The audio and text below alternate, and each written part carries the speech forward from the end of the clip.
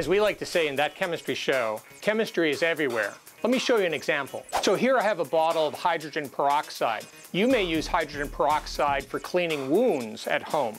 When you take hydrogen peroxide and you put it on a cut, the blood acts like a catalyst, taking the hydrogen peroxide and breaking that hydrogen peroxide into water and oxygen gas. So that's what those little bubbles are. It's the action of a catalyst on hydrogen peroxide. Now this hydrogen peroxide is not the kind of hydrogen peroxide you have at home. It is very, very dangerous. That's why I'm wearing gloves and eye protection. This is 30% hydrogen peroxide. What I'm going to do is I'm going to pour some of this into this container,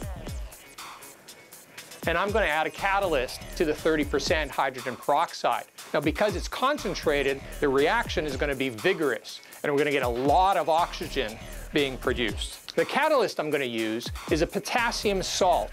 I'm just going to drop that into the container.